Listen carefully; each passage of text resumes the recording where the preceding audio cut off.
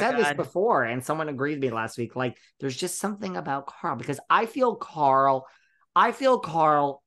is, I know the type that it's like you love bomb someone, and then after you love bomb them, you figure out your own emotions after they're all in.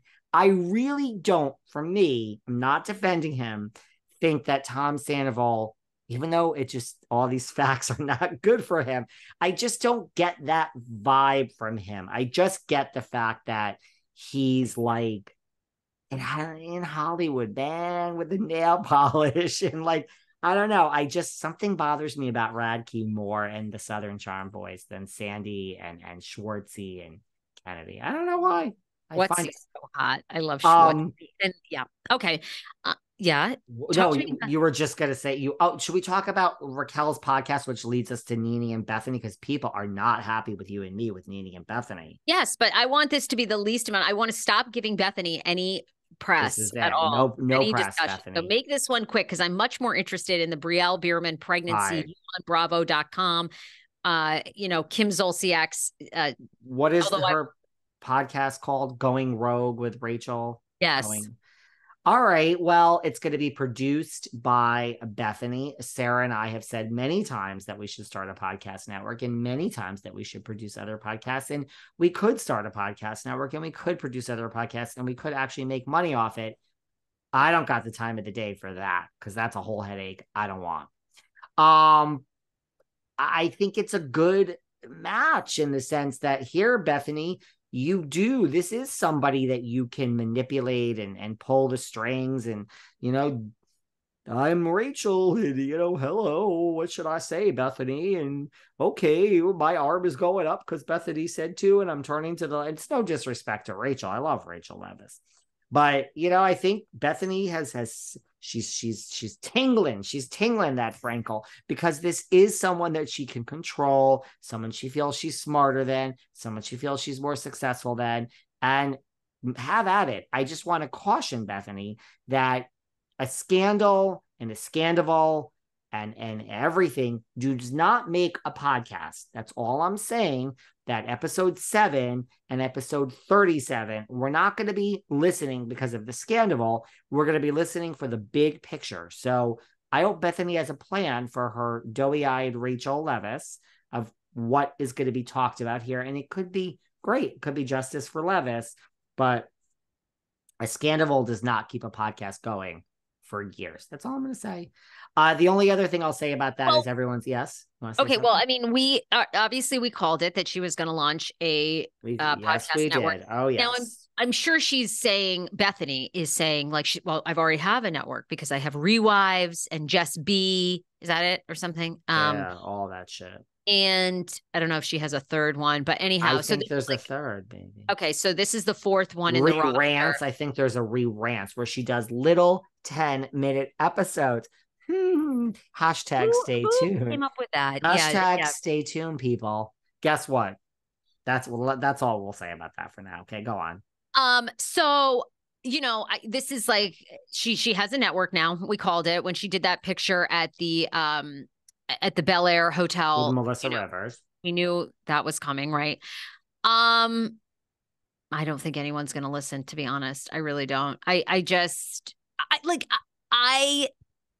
I like Rachel. I want you and I have been trying to get her on. I would love to do a sit down interview. We have defended Rachel from the start. Like the hate was like unbelievable for this woman. Rachel and her mom seem to love Bethenny. I hope it's a great choice. I hope it is a great choice, but I don't know. I feel like look, this is all I will say, because you guys already know my opinion on Bethenny, but name a person that Bethenny has helped make successful aside from herself. Silence. Right? I mean, tell me a brand, a person she's blown up.